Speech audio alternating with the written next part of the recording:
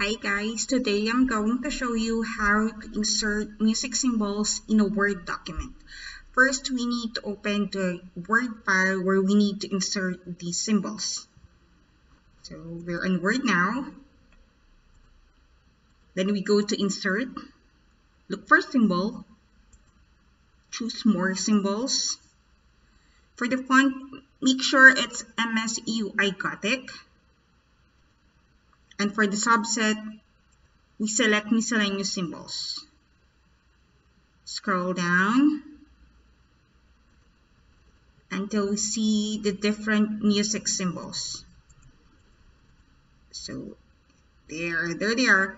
So by the way, there are 7 music symbols here.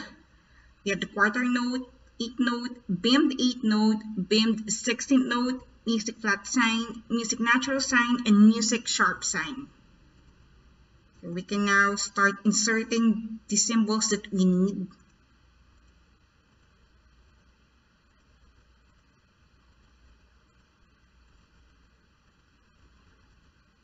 So once we're done, we can close this box. There. That's how easy it is to insert music symbols in a Word document. Thank you for watching.